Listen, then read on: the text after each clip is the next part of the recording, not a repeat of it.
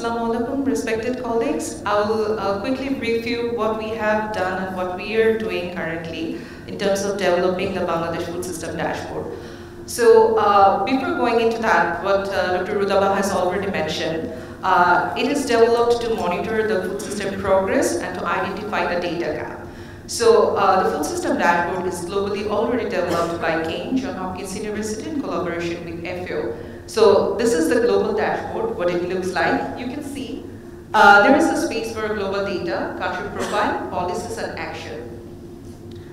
If you go into the global data, you can see all the different components in terms of food system is here. Drivers, food supply chain, food environment, individual factor and outcome. In each section there are many subsections and you can see what are the number of indicators available for this section.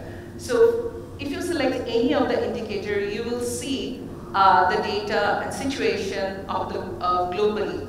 So if you put the cursor in any of the country, then you will see what is the value of that. Say for example, percent of population who cannot afford a healthy diet. Currently it's 74%, but that is with the global data. And currently what we are trying to do is PBS validated data. We are trying to put on the Bangladesh global dashboard. So you can see it in the map view if you want. You can see it in graph view. If someone wants to use the data for their further analysis, they can go for table view, download the data and analyze it further. If they want to know more about the data, they can use the metadata, what is the source, definition, what is the relevance, etc. information they can get from here. And they can download the data and use it. So using this format, we are trying to develop the Bangladesh Food System Dashboard, which is, the prototype is already there, but it's not online yet. So the prototype is look like this. So you will get division-wise data from the same dashboard when we go to the country profile.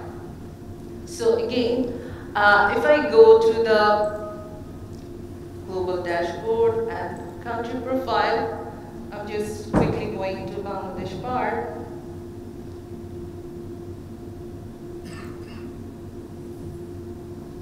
What are the different features it will be adding? Like for any indicator, you will see where Bangladesh is doing over time in the region, Southern Asia, how they are doing, and globally for that indicator, how they're doing, and how we are incomparable to the region and world doing, so that the decision maker can take action based on that. You can see for each of the component, there are, for different indicator, there is color coding. This is actually targeted for the policymaker so that this color code can help quick decision making.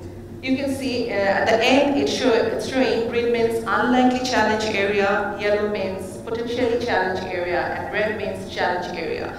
So for priority action, the red needs to be prioritized first, then green, then the yellow. So in future, like very recently when we will complete the development of dashboard under the leadership of Food Planning Monitoring Unit, Ministry of Food, obviously in collaboration with other relevant ministry, private sector, academia, we'll be launching and you can browse the Bangladesh Food System Dashboard very recently. We are currently adding divisional data, but we will expand it to district and lower level.